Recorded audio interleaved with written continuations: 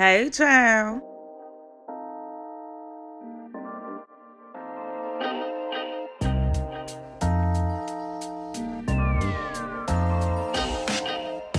Hey, child, how you doing? Welcome back. We getting ready to try something new. I love doing product reviews. They're fun for me. I'm pretty much just volunteering my hair as tribute for us all.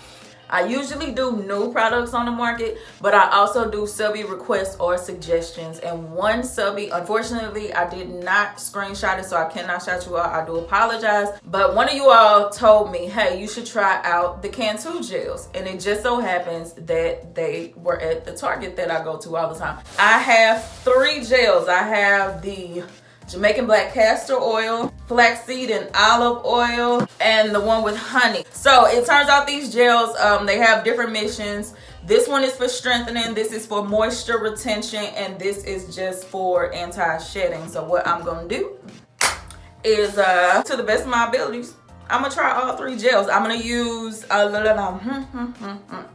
do I wanna do? I'm going to use the strengthening Jamaican black castor oil on the back of my hair. I'm gonna do this patch with anti-shedding and this patch with the moisture retention gel. There's gonna be a lot going on, but hey, we're gonna make it work. And can we just shout out the fact, and I'm doing this in every video because I'm very proud. Can we shout out the fact of how much my hair is going? The brown colored hair is texlax. My black hair is my natural hair, and in 5 months, it has really been growing out. Kudos to me. So let's go ahead and section this off. All right, let me run this comb through one more time. Right now, I have on my hair the Carol's Daughter's Goddess Strength leave-in. I use the conditioner and leave-in today. My hair feels amazeballs. So let's check out these ingredients. Okay, so I'm gonna do the strengthening style gel, Jamaican black castor oil on the back. It says this gel is no alcohol, no crunch, no flakes, no itch. Awesome, because honey, she don't like flaking. I'm looking at the back. I don't see any PVP, nor do I see xanthan gum. Those are known to flake, so I do like that. It also says, in addition to the other stuff, it says no mineral oil, sulfates, parabens, silicone, stalates, paraffin, or propylene glycol. Cool. It got a cool little smell to it. It looks a lot like Style Factor gel. I actually like Style Factor. It flaked up on me, but I like Style Factor. So just looking at it, it looks very promising. All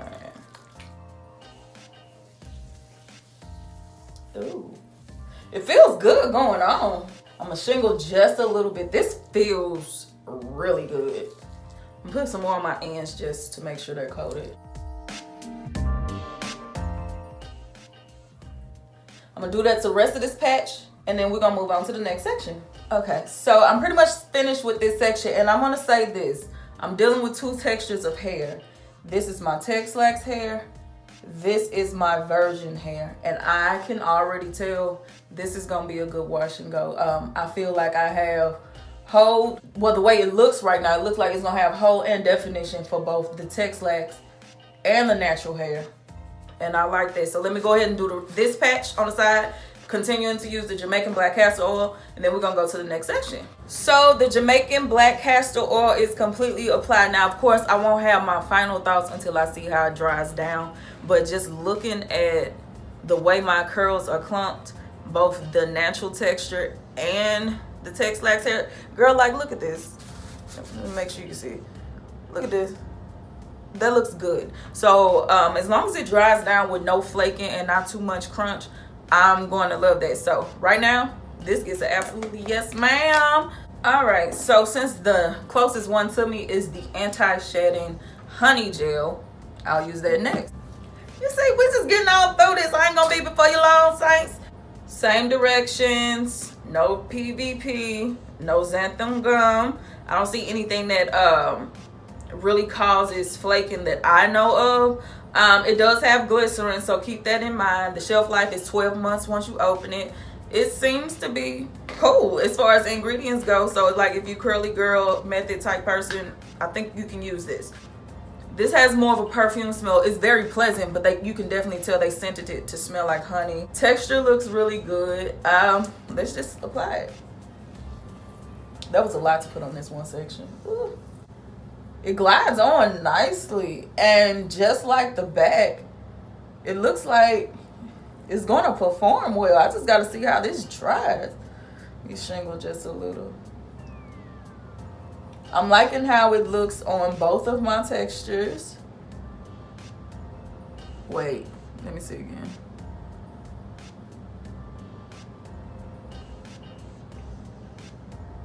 It's cool. The Jamaican black castor oil looked a little bit better on my natural texture, but at the same time, it's not a drastic difference. Nothing to make me say, oh, I wouldn't use this. So again, I won't know how it truly performs until it dries.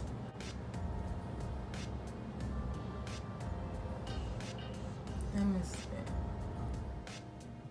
It looks good. I will say that. It does look good.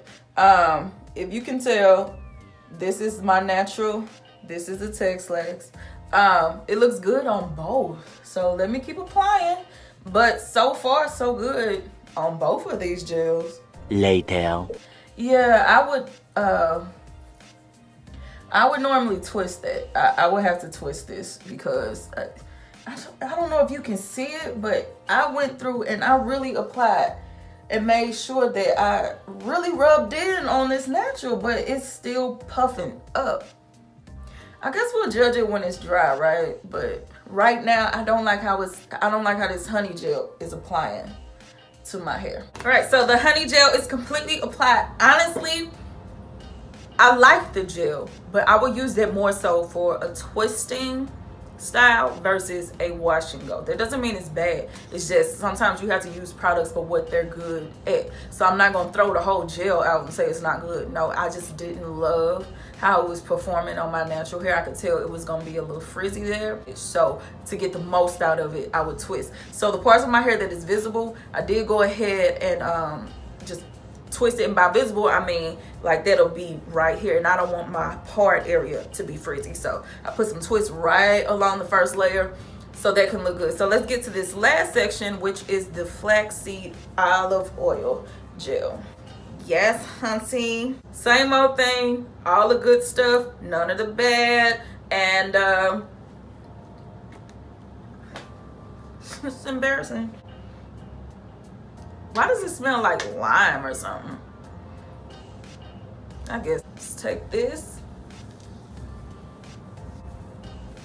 It feels good on my hair.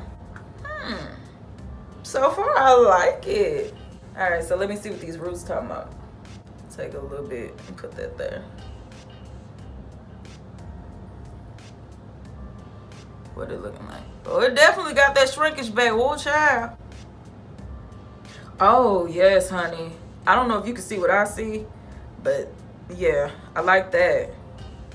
I like that. Which one is this? The flaxseed and olive oil? I like this.